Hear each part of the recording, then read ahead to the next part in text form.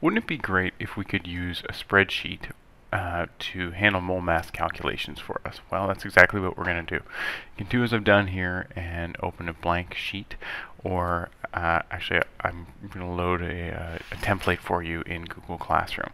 This is what a blank spreadsheet looks like though from Google Sheets. You can have a look at some of the features. So this is where you name the file. Names the document, saves it automatically for you. That little gray folder icon, you can move it to different parts of your Google Drive. Okay, when you go to actually do this assignment, enter your directions in cell A1. Later on, I'll show you how to expand that cell and wrap the text around so it looks nice. Alright, so what I'm going to do is I'm going to enter all of my, my headings where I want everything to go here. You can model yours as you like. But basically what I'm going to have you do is I'm going to give you a series of compounds. You're going to find the molar masses, and then you're going to build a calculator so that given any mass, so if I'd say 10 grams of something, it'll automatically calculate moles and molecules of the substance. Alright, so you can see here what I'm doing is I'm formatting the spreadsheet. I want there to be a little bit more room so I can expand these cells, or the columns. Alright, you can use the text wrap function you just saw there to actually keep all the text from overflowing from cell to cell. Alright, so when you get the file from me, you're going to basically get you're going to see two columns. One says formula, one says molar mass. You're going to have 12 formulas in your formula column, and you'll have no molar masses. You're going to have to find the molar mass or calculate the molar mass yourself for each of them, as I'm doing here. Okay.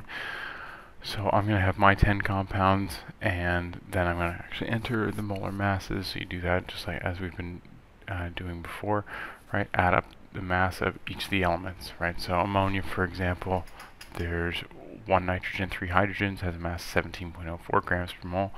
Finish the rest of them off. Alright, use a calculator where you need it. Okay. Now I want to make these 10 compounds in a list, and I want a drop-down menu. If you ever need help, there's a great help menu for Google Docs. I typed creating a drop-down list, showed me how to do it. Follow as I do. You're going to need the data validation function, list from range. Here's the list. Hit OK. All right. See how a little arrow appears there? These are now my choices. Cell A6 is now a drop-down list. Okay, so actually I forgot to do something here, so I'm going to insert an additional column. Alright, I have the mass here, but that's the value that I would input. So if I said 15.2 grams of something, alright, I'm going to move that over to column C, and I'm going to make column B the molar mass. So this would be the molar mass as indicated currently in column I on your screen. So those molar masses are the substances that we worked out. Okay, I'm going to bold the text, wrap the text, okay, all this formatting. Don't forget, hey, you can always pause these videos, slow down, go back, right? It may be helpful to watch this on your phone and work on it at the same time. Okay, so I'm going to introduce you to a command called VLOOKUP. VLOOKUP finds or matches values from two columns in a table. Alright, so the syntax is I'm going to say VLOOKUP brackets A6, that says go find this value in A6, look for it in the table of values as given by H16 to I15, return the value in the second column, so this is I, and this false command has to be in there because the data is unsorted. Alright, so yours will appear like that, just adjusting for your columns and rows as necessary. So now watch what happens. Sorry, I shouldn't say watch what happens here. I'm going to enter some formulas. So if I have a mass, for example, that would appear in column C. Alright, how do I find moles? Well, we know that. You're going to divide whatever mass in grams given to you by molar mass. So molar mass is we're going to set up to appear in cell B6. So C6 divided by B6.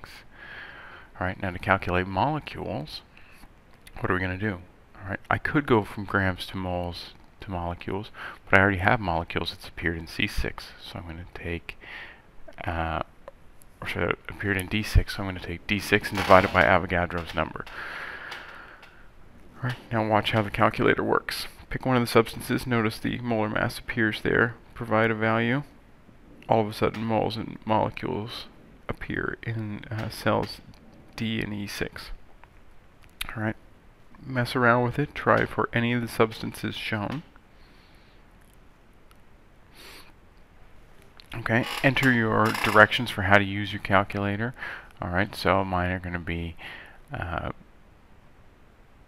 enter the desired mass in cell C6, and moles and molecules will appear in D6 and E6. Right? You can format yours the way you like. So see, here's my merge command. So now I just turned that into one big cell, text wrapping. All of a sudden now all my directions appear nice and neat together.